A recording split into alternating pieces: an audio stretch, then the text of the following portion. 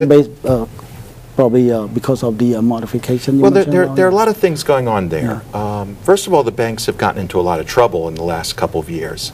The whole robo-signing scandal, for example. Now, the robo-signing actually had nothing to do with Massachusetts, but it put the banks under the microscope, and it resulted in that and other really unseemly practices brought about a lot of lawsuits. In fact, the Attorney General here in Massachusetts was one of many that was suing the banks. Unfortunately, those cases settled, and the banks really got away with something in terms of settlement. But what it did was it kept the foreclosures down while the lawsuits were going on. But now that they're over, the banks' hands seem to be untied, and they seem to be picking right up where they left off. In terms of the modification, what we're seeing a lot in the modification area is that it's a source of delay as opposed to a solution to the problem. I see.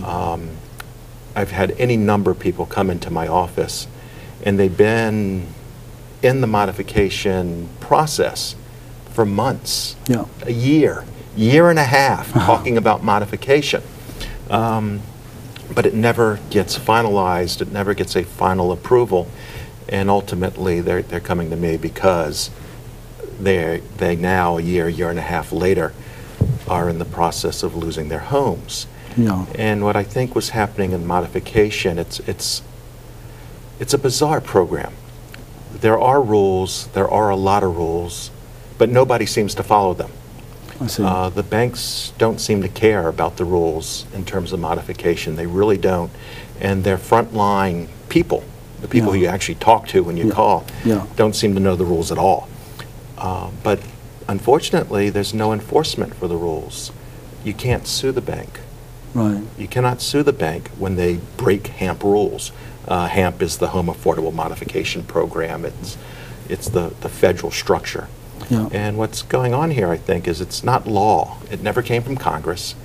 It's something the president just kind of made up to make it, I don't want to get too political, but to make it look like he's doing something. But without actually doing anything that's going to hurt him. And the banks have kind of gone along because I think they needed to kind of kick the can down the road. If they had foreclosed on all these houses in 2008, 2009, 2010, I think we would have been in an even bigger mess than we were in. And the banks knew it. They knew they could not do it. And so they've kind of postponed the problem to now. Well, things are not so great, but a little more stable.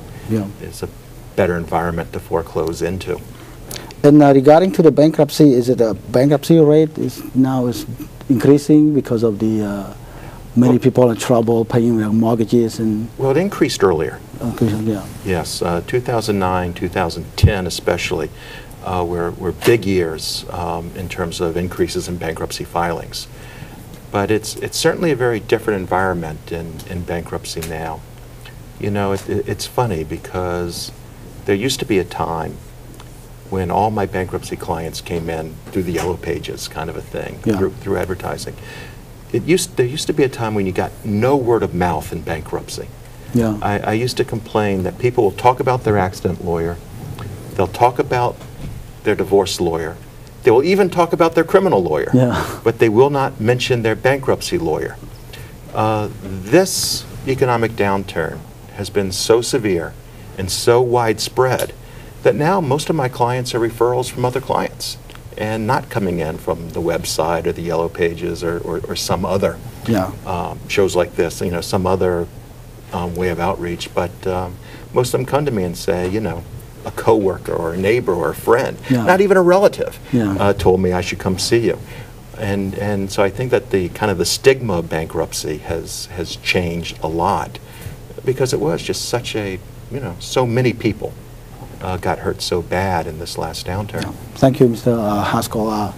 ខ្ញុំបាទសូមបកប្រែជាសង្ខេបខ្លះនៅអ្វីដែលលោក Haskell បាននិយាយទីមួយតាក់ទិនព្រោះលោកមានការពិសោធន៍ទៅលើផ្នែកខាង bankruptcy ហើយ bankruptcy ក៏វាតាក់ទិនទៅនឹងការលក់ផ្ទះទិញផ្ទះដែលយើងហៅថា real estate ផងដែរដូច្នេះលោកបាននិយាយពីរឿងដែលយើងហៅថាការកែសម្រួល modification program ដែល ដែលរដ្ឋសភាអាមេរិកក៏មិនបានរៀបចំឲ្យមាន modification ការផ្លាស់ប្ដូរប្រព័ន្ធដូចជាយើងទិញផ្ទះហើយយើងមិនអាចបង់ផ្ទះបានយើងចូលក្នុងកម្មវិធីដែលយើងត្រូវ refinance ផ្ទះឬក៏យើងត្រូវរកផ្ទះការប្រាក់ចុះថោកអ្វីទាំងអស់នោះគឺថានៅតែធ្វើឲ្យយើងមិនអាចប្រជាជនអាមេរិកភាគច្រើនមិនអាចបន្តរក្សាផ្ទះបានដូច្នេះគាត់ក៏បាននិយាយផងដែរថាការធ្វើ bankruptcy នេះគឺវាកើនឡើងជាច្រើនចាប់ពីឆ្នាំ2009ឆ្នាំ2010ប៉ុន្តែក្នុងឆ្នាំ2011-12នេះឃើញថា bankruptcy ក៏មិនមានកើនឡើងជាងឆ្នាំមុនប៉ុន្មានដែរហើយលោកក៏បាន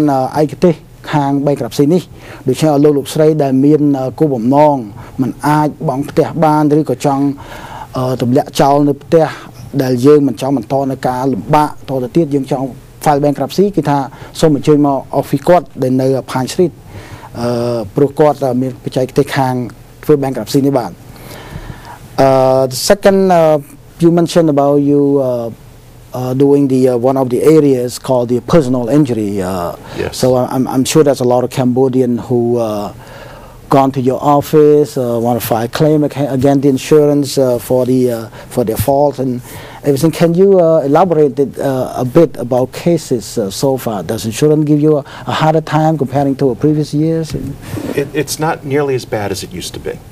A few years ago, the insurance companies were really, you know, they were trying to put their feet on everybody's throats, and they backed off a lot. Yeah. We don't see very many cases going into special investigations anymore. For example. On top of that, I think the settlements are starting to get a little bit better. I see. Fewer of my clients are having to go to insurance medical exams. I mean, just the pure baloney that we were seeing a few years ago. As a matter of course, we're just not seeing anymore. We just won a jury trial a couple weeks ago. That was a real shocker to the insurance company. I see.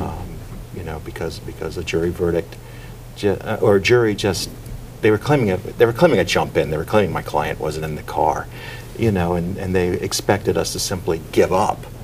And not only did we not give up, we tried the case, and the jury came back with, you guys are crazy. You know, cut it out. The poor lady was in the car. You know, take care of her. So you know, so I think that there's even the juries are beginning to, the pendulum is starting to swing back, you know, the other way. I think people are starting to understand that the insurance companies have kind of overplayed their hand the last few years. So no, the injury practice is picking up. I actually had 8 Camaro Lao people come into my office today with new accident cases, and I think they're all going to work out pretty well. So if a person get into a car accident, I mean, don't feel discouraged to find the attorney, and because knowing that the insurer may give a hard time denying their case, so we should pursue the claim if you really get injured by the car accident or something. Well, if you're injured in a car accident, by all means, come on in. I mean, first of all, most of the problems are my problems, not the other person's anyway. But as I say, we're bringing these things to successful conclusions, and look, I mean, I understand what happened a few years ago, and they made it into a real pain in the neck to bring a claim. I heard about it. But those days, that's done. That's done.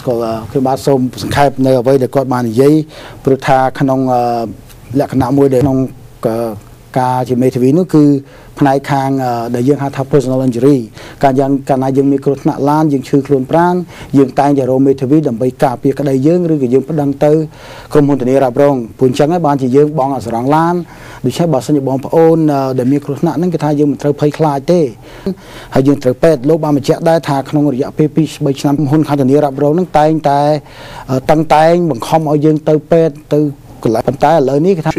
I've always found that the summer months are you see more accidents. I see. I think that's just because there are more cars on the road in the summertime. People drive more. When it snows, people tend to stay home. And plus the increasing of the population of the cars in the United States. The next question is I would like to touch base on the immigration, which is the one of the main area that you are practicing in your law office. And You did mention that you was in Cambodia in January and you are going back to Cambodia in July. I think one of the reasons you're going there because you want to check out some of the status of your client at the embassy, something like that. Would you please elaborate a bit about what's going on at the embassy regarding the cases? Well, of course. You know, I'm very fortunate because I do get to travel. Yeah. In that region, Thailand, Cambodia, and the Laos, you know, quite frequently. My family goes over for the entire summer. It's good to be them, and I get to visit. And we also went over this past January, as you mentioned. Yeah. And yes, while I'm there, I go to the embassy. That is something that I do. I meet with the chief counsel, who's a nice guy, but seems to turn down a lot of petitions. And so a lot of these folks who have been turned down have come to see me to talk about their cases, and I'm able to bring them up, you know, when I'm over there. Yeah. And it's funny, it's very different being over there from trying to do it from here. From here, they ignore you. Yeah. I mean, it's the most amazing thing. You know, you send email, and I used to have the same problem before I started going all the time. You'd send email to the embassy, and you just get back some form reply from the embassy staff. Yeah. That doesn't say anything about your case, probably just tells you you're too late, kind of a thing. In fact, I'll tell you a story. I had a case. A fellow had tried to bring over his fiancée. She got turned down. You know, I emailed the embassy, you know, and I said, look, I'm coming in a month and a half. I want to talk about this case. The embassy staff emailed me back, said, sorry, you're too late. The file's been returned to USCIS, and Immigration Service here in the United States. Yeah. You know, but I knew it hadn't been yet. So, you know, I'm emailing over, I'm getting back the form replies. You know, I make an appointment at the embassy. I'm sending emails saying I'm coming on this day at this time to talk about this case. Please make sure the council has the file. Yeah. And to the extent I got replies at all, it was, you know, yeah, it's been rejected, it's been sent back. I go, I meet with the chief counsel. He has the file. We talked about it. We went over his issues. He told me what my guy's going to need to do to make it happen. Yeah. You know, kind of a thing. I come back. I go to the nearest cyber cafe to email my office about what happens. Number one, my staff will know because I know the client's going to be there first thing the next morning, and also because I wanted to get all my thoughts down in writing before, you know, about what happened before I forgot. While I'm doing all this, maybe an hour and a half after my meeting with the chief counsel, I get an email from the embassy staff saying the chief counsel will meet with me. He'll have the file. He's looking forward to talking to me. ខ្ញុំបាទសូមជម្រាបថាលោក Louis Haskell ធ្វើដំណើរទៅស្រុកខ្មែរក្នុងខែមួយកន្លងមកនេះគឺលោកបានជួបនឹង Chief Counsel ដែលយើងថានៅក្នុងស្ថានទូតអាមេរិកដែលត្រួតពិនិត្យនៅការសង្កេតមើលករណីរបស់កូនក្តីលោកនៅទីនោះសូមបញ្ជាក់ថាករណីខ្លះដែលទូតសហរដ្ឋអាមេរិកបដិសេធមិនឲ្យគូដណ្ដឹងឲ្យលោកស្រីមកឬក៏ប្រពន្ធគូសកលយើងមកហ្នឹងគឺថាកាលណាគេបដិសេធករណីហ្នឹងគេផ្ញើករណីហ្នឹងមក USCIS នៅ main ប៉ុន្តែការពិតបើសិនជាមេធាវីបានចុះទៅផ្ទាល់ដល់ស្ថានទូតសហរដ្ឋអាមេរិកហើយមានធ្វើការណាត់ជួបជាមួយនឹង counsel ដែលបានសម្ភាសគូដណ្ដឹងនោះជួនកាលករណីហ្នឹងនៅនឹង embassy នៅឡើយក៏មានដែរខ្ញុំបាទសូមឲ្យលោកត្រូវពិចារណាបានច្បាស់គឺថាសម្បត្តិដែលដាក់មកថាករណីនេះឯងត្រូវគេបញ្ជូនមកសហរដ្ឋអាមេរិកជួនកាលករណីហ្នឹងនៅនឹងទូតនៅឡើយទេដូច្នេះបើសិនជាអស់លោកស្រីមានគោលបំណងចង់ទូរស័ព្ទចូលហើយនឹងសួរសំណួរទៅលោក Louis Haskell តាក់ទិនទៅនឹងរឿងបញ្ហា immigration នេះគឺការសម្ភាសក្តីការធានាបងប្អូនធានាគូសកលក្តីគឺអស់លោកស្រីអាចទូរស័ព្ទចូលមកបានបាទខ្ញុំបាទអត់ចាំទូរស័ព្ទទេគេថាទូរស័ព្ទនៅនឹងកញ្ចក់ទូរទស្សន៍សូមលោកស្រីដែលបានឃើញទូរស័ព្ទហើយសូមអញ្ជើញទូរស័ព្ទចូលតន់លោក Louis Haskell នៅទីនេះជាមួយខ្ញុំបាទបាទSo you mentioned that you met with chief counsel at the embassy, U.S. embassy in Cambodia. Is it the chief counsel going to have the same idea and carry the responsibility from the previous chief counsel, or how do the opinion come in terms of replacement for previous counsel? Right. I mean, certainly there are rules, and to the extent that they are hard and fast rules, they don't change. However, when you're dealing with a consular office in a U.S. embassy, you have to understand these little fiefdoms, their own little worlds. And the chief counsel really has a lot of discretion. All the council officers have a lot of discretion, a lot of authority. Yeah. Unfortunately, their decisions can't be appealed anywhere else. I see. And in fact, anytime you contact the embassy to complain about somebody being turned down, the first thing they're going to tell you is our decisions are non-appealable. Right. Kind of a thing. Yeah. So they really do have a lot of leeway. And yes, it does make a difference. In fact, what's interesting about my next trip to Cambodia is it's going to be in July. And one of the things I'm really excited about is the old chief counsel is leaving and the new chief counsel is coming in. Yeah. So my next trip, I'm actually going to go to Cambodia twice. Once to meet with the old chief to tie up whatever loose ends that we have on whatever files before he goes away. Yeah. And then I look forward to going back and meeting with the new chief just to talk to him about things. And I'll give you an example of one of the first questions I'm going to ask him. The old chief counsel, the chief counsel before the current chief counsel, I asked him about his thoughts about fiancé visas versus going over and getting married and sponsoring, usually it's your wife, but sponsoring your spouse. Yeah. And basically he told me that he looked at a fiancé petition the same as he looked at a marriage petition. Yeah. Exactly the same. He told me he understood that it's expensive to get a marriage license in Cambodia. Yeah. He told me he saw no need to subject U.S. citizens to that abuse, and that he frankly didn't see why he was encouraging that kind of behavior in the Cambodian government. Yeah. I asked the same question to the new chief counsel, and I told him what the old chief had said, and he was like, yeah, but, and started to give me all kinds of bureaucratic reasons for why a fiancé visa is harder to get through than a marriage visa. So there's an example where you have two chief counsels, one after the other, in the same post, and taking very different attitudes towards the same filing. So I do look forward to meeting with the new chief counsel and seeing what direction he's going to go in, or she is going to go in. Right. He could have a new idea. We have about 2 or 3 minutes left. You may come in the people no table or little slide chunk to the sub chol. So much you have chap more, but my question is regarding the I-129F petition for fiancé. If someone petition for a fiancé and then their fiancé get interviewed at the U.S. Embassy in Cambodia and deny the case, do you think are you recommended to start a new petition or to pursue the case that was sent back to the United States?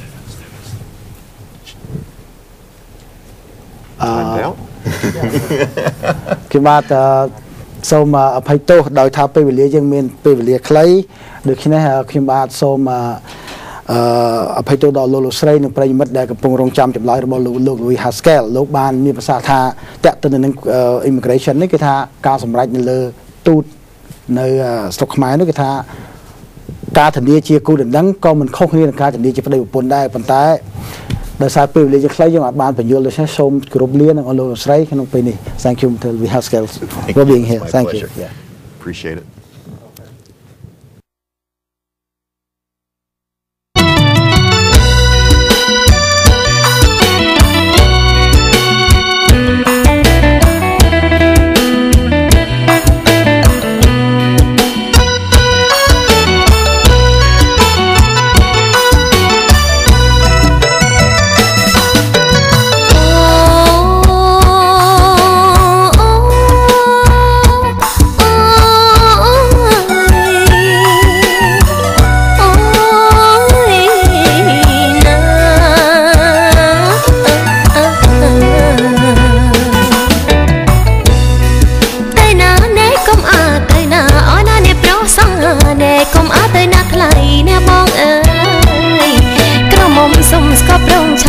Hãy subscribe cho kênh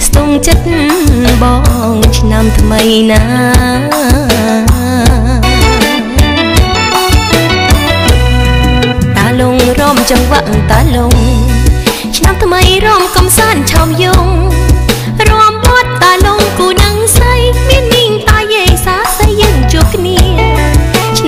Gõ để không bỏ lỡ អូនមកពីឆ្ងាយក៏មែនពិនមិនស្មានថាចិត្តស្រងស្រីត្រូវជាប់ផងកំឡោះទីក្រុងណែភ្នំពេញជាតិសាំងថ្លៃ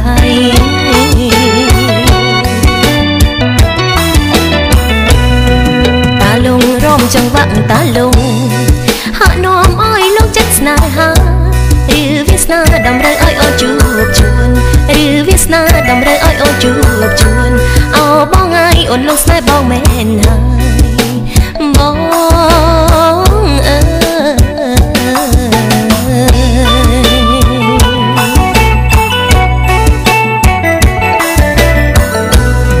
ឆ្នាំថ្មីរំចង្វាក់តាលងឆ្នាំថ្មីរំចង្វាក់តាលងរំតាលងឲ្យអូនលងចិត្តស្នេហ៍ចង់កិច្ចបែមិនរួចគួយចិត្តស្នេហ៍ទៅតាមបាត់តាលង